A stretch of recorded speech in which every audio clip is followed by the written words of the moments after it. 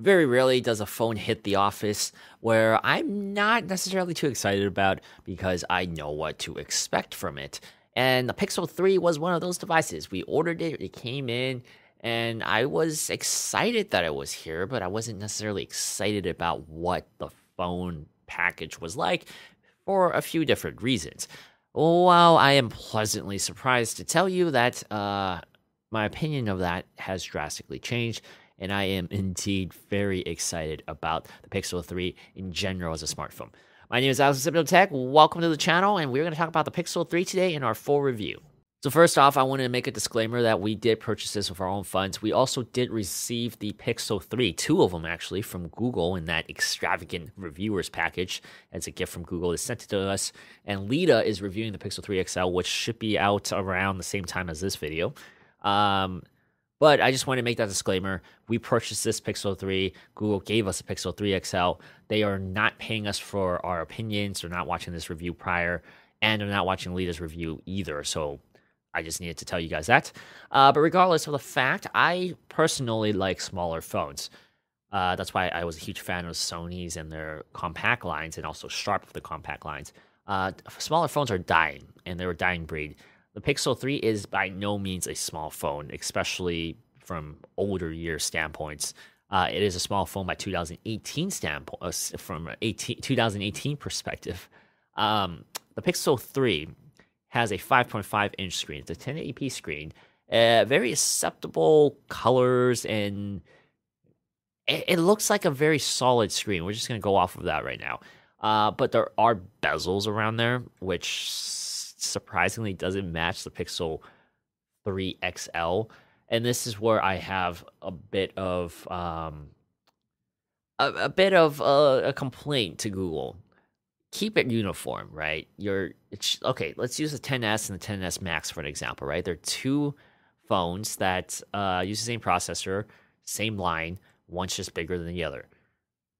That should be the case for the Pixel 3 and the Pixel 3 XL, but no, they look aesthetically different on the front, and I think that's a very bad design choice.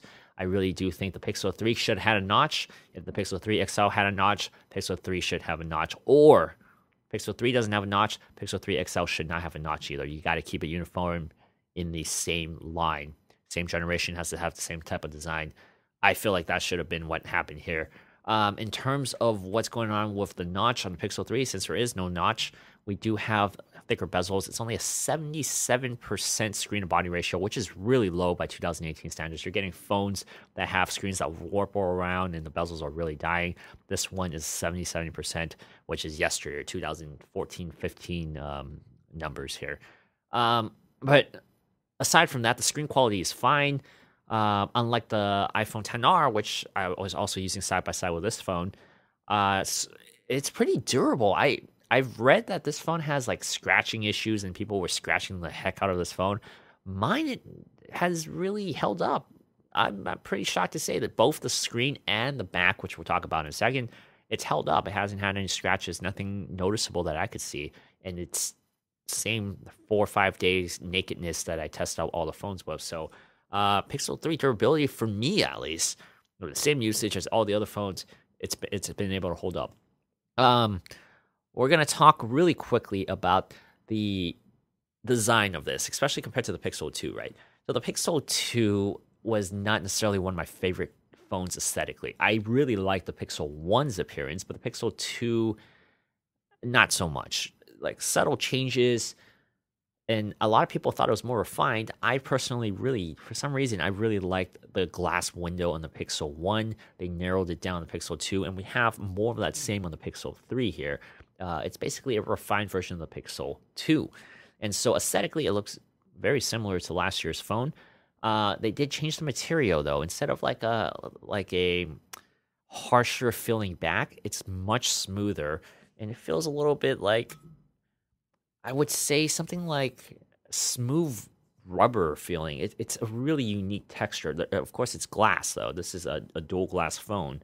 And it also has Qi charging, wireless Qi charging, which works with the Pixel stand, which we'll review in another video. Lita's also going to talk about that in her review. But the Pixel 3, the new build of this phone is terrific. I absolutely love how this phone feels in your hand. The grip is much better than a typical slab of glass or something like aluminium. Whatever they're doing here with the finish of this device, I like it. I really do. So Google, good job on that. I do kind of feel like it's time for a little bit of modification with the design. Aesthetically, it could be a little different, but that's a minor thing. I do think this is a very clean, fun phone. I also really like the aesthetics of the power button. I like that two-tone thing. I wish more manufacturers would do that, where they have different colors instead of just one uniform color on the phone. So I really do like the accents on the power buttons. With that out of the way, let's talk about the specs, right? So Snapdragon 845 with 4 gigabytes of RAM. That means that you're getting a flagship performance here towards the end of the year, though, because the Pixel 3 and the Pixel 3 XL, all the Pixels, all the Google lineup stuff are introduced at the end of the year. That means the Snapdragon 845 has been out for quite a long time. A lot of phones have had it. And the processor is what you would expect. 845 has not been issue driven. I haven't had much issues with this. I haven't had issues with 835 last year too. These 2 years have been very good for Qualcomm and the Snapdragon, the highest end Snapdragon line. And the Pixel 3 performs admirably. It's really good, really smooth. And the stock Android or stock Pixel experience now, because we have to make a distinguishment, right? Because stock Android and stock Pixel are different now. The launcher, the way we interact with the phone, it's different. And the Pixel 3 launcher and all its modifications and changes that I've covered in other videos, it's very good. This experience is top notch, and it's my favorite Android experience. It really is. I've always been a homer for stock Android feeling or stock Pixel feeling now. And I do think Pixel has really nailed the Pixel 3 has really nailed it right down the line between how to utilize your software and your hardware. And it's starting to do a little Apple. It's Apple-esque now. There's only 4 gigabytes of RAM here. It's not 6, it's not 8, it's not 10. When in 2018 and the flagship Android phone from Google only has 4 gigabytes of RAM. It's reminiscent of Apple, what Apple does with 3 gigabytes of RAM on the iPhone XR. So it's pretty amazing that this phone is just as fast to the naked eye as the Galaxy S9, as something like the OnePlus 6, or like the iPhone XR. I feel like this phone is a very good performer. And other Snapdragon 845 phones have been as well, but this one, because it runs the Pixel stock Pixel experience, it just feels awesome. It feels really great. And the main reason you're probably looking at a Pixel 3 is for the camera. I can't overstate how great this camera is. I've mentioned this once or twice, that there's certain generations, certain phones that you just absolutely can tell that it's a generation above everything else. I mentioned this once. I talked about the LG G4 in another video. That was one of them. You use the camera on that and you're like, wow, nothing else on the market is like this. The camera experience is so much better. You can instantly tell by the results, by the way you handle the camera. It's just so much better than everything else.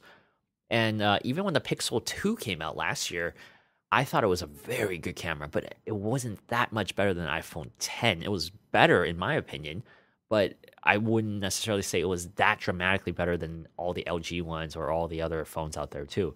Pixel 3, it has a monumental gap in performance. I think the results on the Pixel 3 is amazing. And we're going to have dedicated videos and a lot of awesome stuff shot on white. We're going to have episode 2 featuring a new hero, so check that out if you haven't seen that series yet. We're going to do that with the iPhone XR and the Pixel 3. But Lita has a bunch of comparison videos as well, and a lot of photos on Instagram and Twitter, so you've probably been watching us post stuff. But oh my gosh, the camera is just... I review probably like 20 phones a year, right? Nothing has come close. This thing is absolutely ridiculous. There were times, optimal lighting I'm talking about, where I took a photo on this and on my Fuji X-T3, and honestly, if you didn't have the info tag on there and you put it on Facebook or Instagram, you might not be able to tell which was which. That's how good this camera is. Hey, I know other phones can do that, but look, the AI that Google is using here, I can't say I understand everything. I can't say that I understand all of it and can explain it all. But what they're doing, the results are dramatically improved, even with just a single sensor they have here. It's one sensor. Some phones have 5 cameras on them. This has one on the rear camera. It's unbelievable. And when you compare it to the iPhone XR, because it's about the same price and it does have one camera as well, the Pixel 3 just absolutely kills that camera. It's unbelievable how big of a gap this generation the Pixel 3 has with its competitors. Really, you have to see it. You have to go and try it and use it out, taking some photos of basically anything. It's unbelievable. And that's not even before Night Sight. So Night Sight was the update that just happened. They sent out a press release to us, and we got a chance to test it out before everybody else too. And the Night Sight, it's unique. I don't understand how they do this stuff too. It's pretty unique. But the photo quality in low light is terrific, even without Night Sight, and it just takes the extreme dark situations a step further. That's unbelievable. So yeah, the camera experience is just top notch, guys. This is the best I've ever seen on a mobile device, period. It is absolutely terrific. So the one aspect of this phone that really holds it back is its battery life. It has a 2915 milliamp hour battery. What the heck is that? It's underneath 3,000. I don't even know how they got 2915 from. That's a weird number. But battery life has been average at best, really. 3 hours of screen on time, which is what I consider right at the brink of acceptable. Be prepared to charge it. You're going to be charging this phone. If you're a heavy user, you're going to charge it well before nighttime, well before you probably end up back home. If you're a light user, you can probably squeeze out like 4 hours of screen on time with about 10 to 12 hours a day.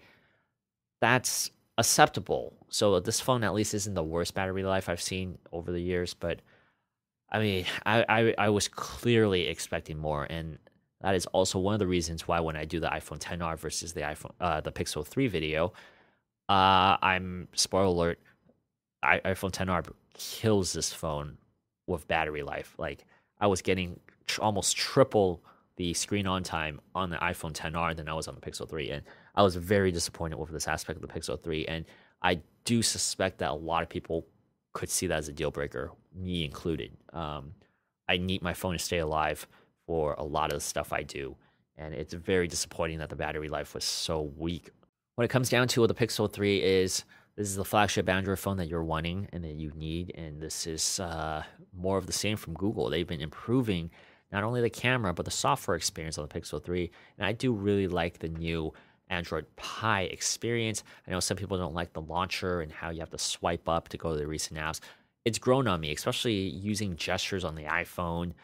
If you have an iPhone in the past couple of years and you're used to the gestures, you're going to be right at home with this. And so I think Google is on the right path. I just think for the Pixel 4, if they change the aesthetics a little bit more, refine it a little bit more, keep the same materials because the materials are great, it'll be terrific. And I just really, really hope that the camera just keeps improving because this is absolutely a monumental phone before the camera. The camera experience is just terrific. And if you are looking for the best mobile experience camera, there's no one better here than the Google Pixel 3. And I'm really not trying to overstate that. It is just, you rarely hear me talk and praise a camera this much. I never do this on our channel. I never go over the top about a camera. And Pixel 3 impressed me that much for me to dedicate so much time to talk about it, then it obviously means that this phone's camera is really good. So hopefully my review has helped you guys. And if you have any questions, any comments you want to leave me about the Pixel 3 or the iPhone XR or what you want to see when I compare them, leave a comment below, and I'll see you guys in more videos very soon. If you like this video, be sure to like, comment, and subscribe. Also, hit the bell button below so that you don't miss a single video in the future. I'll see you guys next time. Bye!